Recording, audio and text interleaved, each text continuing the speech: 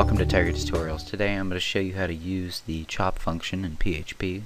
It's also an alias of the rtrim function, also related to the ltrim function.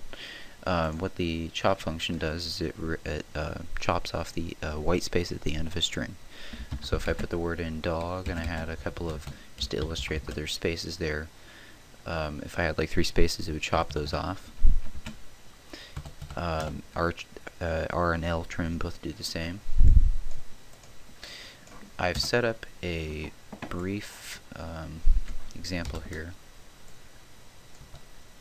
that we can take a look at.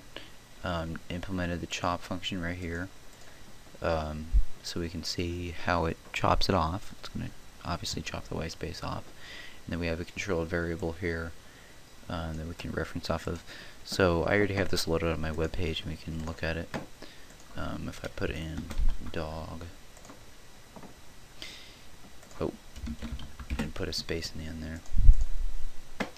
Alright, so I put a space at the end there, and you can see that this dog here, its pipe character is off 1 space.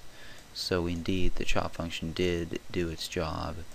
Not all that amazing, but it does work. Please visit tigertutorials.com and subscribe.